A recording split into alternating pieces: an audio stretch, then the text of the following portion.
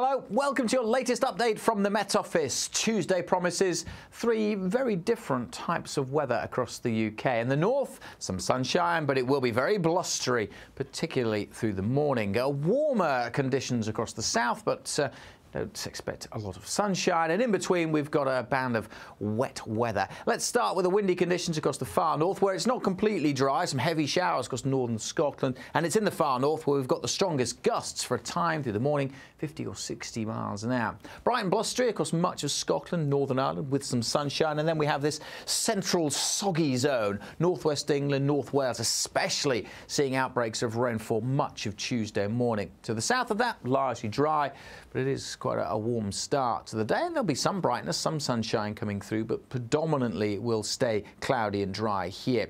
The rain may slowly start to sink southwards, so drying up a little over the far north of England, some of that rain trickling into the Midlands, parts of South Wales, and eventually some showery rain in southwest England too. But all the time as it's pushing southwards, it is kind of fizzling out. Plenty of showers throughout the day in western Scotland, Northern Ireland, not too many getting to the east of Scotland. There'll be some sunshine here, and the breeze, or the winds, I should say, will be easing a little bit across Scotland through the day too.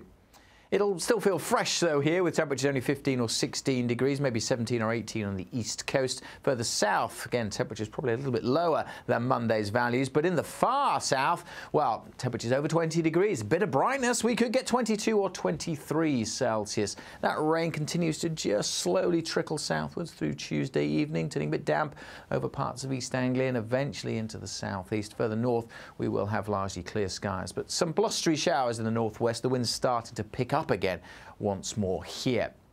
Wednesday, well, still sees cloud and rain across parts of England and Wales. Some uncertainty about exactly how this rain band starts to spread south, but it will continue to track its way south, so expect some rain across southern England through Wednesday. Elsewhere, sunny spells and just a few showers in the far northwest, but a much fresher feel everywhere, with temperatures only really into the mid-teens, despite some good spells of sunshine. Lots going on with the weather this week. You can watch the full weather for the week ahead forecast on our YouTube channel or on our website.